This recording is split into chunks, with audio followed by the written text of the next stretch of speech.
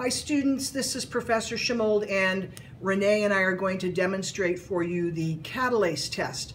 This is a test used for gram-positive organisms, and it helps us differentiate between aerobes and facultative anaerobes and true anaerobes. Now we're using 30% hydrogen peroxide for this test, and what Renee is going to do is she's going to smear a little bit of the organism, a visible quantity of the organism, onto a clean microscope slide. Now don't add a drop of water to the slide, nothing like that. Just smear the organism on the slide. Don't spread it out.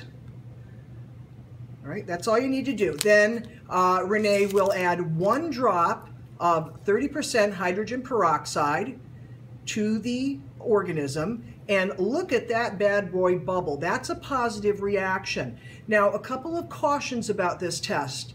30% hydrogen peroxide is a very strong oxidizing agent, so you want to have not only gloves and a coat on, you want to have goggles on. And when you're done running the test, you will place the slide in a beaker full of disinfectant, and the lab staff will take care of its disposal. All right, you guys, thanks for watching.